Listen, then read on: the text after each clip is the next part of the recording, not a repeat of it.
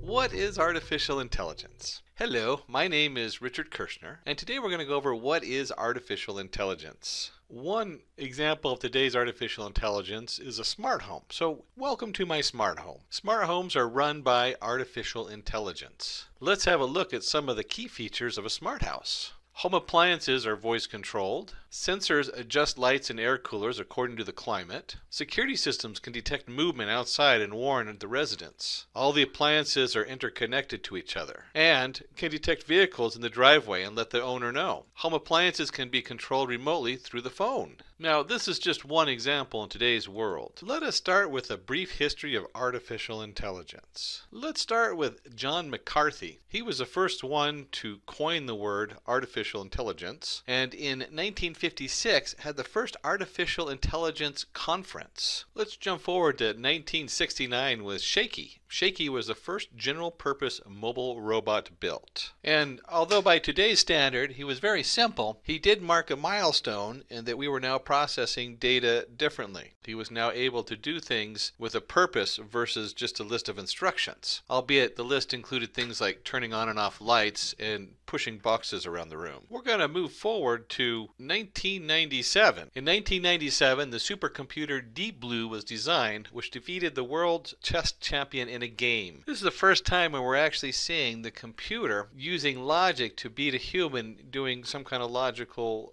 in this case, a game. So it was a huge milestone by IBM to create this large computer that was able to do that in a timely fashion. Let's jump up to 2002 when we have our first commercially successful robotic vacuum cleaner. Nowadays you can go down to the Target and buy one, but back in 2002 that was the first model that was put out. And finally 2005 to 2018 today, in the last more than a decade, we have speech recognition, RPA, dancing robots, smart homes, and many more to come. What I want you to notice about this brief history of artificial intelligence is the compression of time. In 1956 it was just an idea, and more than 10 years later we have our Shaky, the first one who's able to flip light switches. And then we go all the way to 97 where we have Deep Blue, and there's a lot of little steps between 69 and 97, but it's actually able to take on a human in chess and beat them regularly. Now they did have a lot of ties, so don't think that it won every game. And then we go only 4 years later, we have our first commercially successful robotic vacuum cleaner. And as we go from 2005 to 2018, we go from simple speech recognition to very complicated, able to really register with your Google Voice and your Siri. We have our RPA, we have dancing robots, smart homes, and many more things that are just coming out almost monthly in the world of artificial intelligence. So what is artificial intelligence? AI is a form of computer science used to create intelligent machines that can recognize human speech, objects, can learn, plan, and solve problems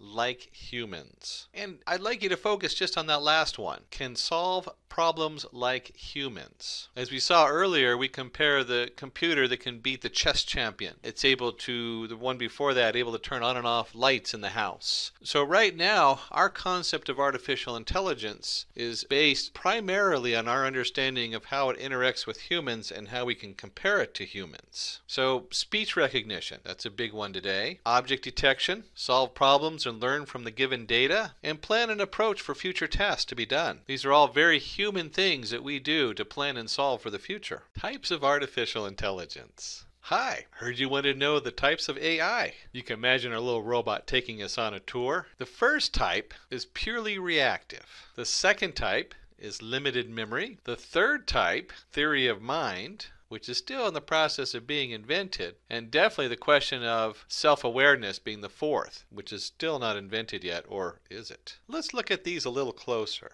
Here we have our purely reactive. He does not have any past memory or data to work with. He takes actions, reacts based on what he sees. Okay, it's not that tough. Observes every move. You can see we have a nice game of chess going on here. And wins. Takes the best possible decision. Purely reactive machines specialize in one field of work only. In this case, we see a chess game where they figure out the best moves, calculating all the different moves. Maybe it's calculating the next one in a row in a linear regression model so you can figure out the best marketing. But they're very reactive. They don't have a lot of data. They just have what's in front of them to look at. Next, let's look at limited memory. Let's try to understand the limited memory setup. These machines use previous data and keep adding it to their memory. Suggest me a good restaurant. So maybe we're looking to go out for dinner tonight and we're not sure what we want to eat. I see you have been to KFC quite a lot in the past week. There is a KFC nearby. So it goes through the previous location data and where they ate prior and says, this is probably a good suggestion for you tonight. Thanks. It has enough memory or experience to make proper decisions, but the memory is very limited. This isn't trying to guess what a new location would be or anything like that. It just takes what it has in front of it and goes, okay, this is where you've been, this is what you liked, you gave it 2 thumbs up, 1 thumb down, whatever, and then it goes, from these suggestions, this is where I think you should go. Theory of mind. This kind of AI has the capacity to understand thoughts and emotions and interact socially. A machine based on this type is yet to be built. That human looks lonely. Hey human, you want to be my friend? Huh? Okay. Theory of mind is a thing of the future. Certainly we see a lot of the industry poking a little bit at this as it tries to guess how you feel about things. But most of that is still based on previous data. Yes, no, 2 thumbs up, 1 thumb down. Theory of mind would take it one step further in understanding the emotions behind it. And finally, as we get deep into the sci-fi futuristic, we have self-aware. Self-aware machines are future generation of machines. They will be super intelligent, sentient, and conscious. Like the Terminator, the good guy in the thing, or Ultron, or Vision from Avengers. For right now, these are mostly movie characters or cartoon characters, but we certainly are getting closer to seeing them in the real world. Hopefully they'll be of the type of the good guys and not the bad guys we see also in the artificial intelligence sci-fi movies. Applications of artificial intelligence. Let's take a look at some of today's commercial and business uses for the AI.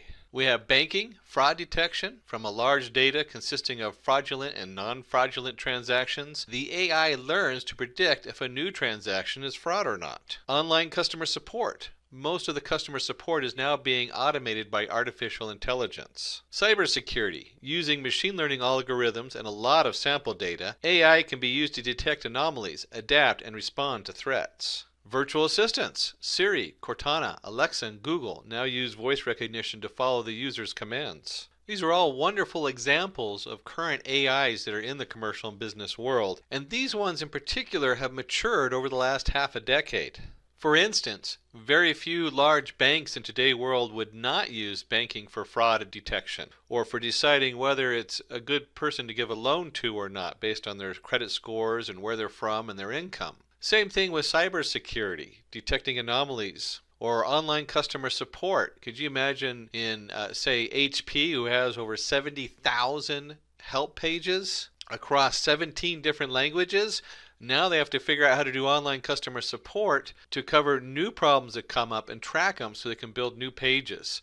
If they had one person doing that, that would take them a year just to do what they need to have posted yesterday. And of course, our virtual assistants, I don't know about you, but I love mine. Kind of like having a private secretary without having a private secretary. Future of artificial intelligence. If we see where it's at now commercially and business-wise, then where is it going? Of course, the imagination is a limit on this one, but you can already see the development in the world today for automated transportation. It'll become a common thing, maybe even early as 2020 when they have the final release from the leaders in the industry. Humans will be able to augment themselves with robots. Certainly the idea of having the robot bring me my coffee is lovely. Or when I'm doing reports or something else on the computer, it does part of that work for me so that I'm freed up to think about other things. There will be more numbers of smart cities as vehicles, phones, home appliances will be run by AI. Home robots will help elderly people with the day-to-day work. Japan already has a very in-depth program where they've begun to integrate robots helping elderly. Even some of the simple things like getting that box of cereal off the top shelf or monitoring if they fall and need to contact the doctor or an emergency to show up. Robots will take over hazardous jobs like bomb defusing, welding, etc. For the future of artificial intelligence, you can see here a number of robotic uses that are already in development. People are already working on these and trying to bring them to us in a commercial and business fashion. Your own imagination can take this to the next level, or a simple Google search will show you some of the stuff that's out there now in addition to these. I hope you enjoyed our brief glimpse at artificial intelligence and what it is today. I want to thank you for joining us. Feel free to leave a comment down below and we'll try to answer those comments and follow up with you. Hi there, if you like this video, subscribe to the Simplilearn YouTube channel and click here to watch similar videos. To nerd up and get certified, click here.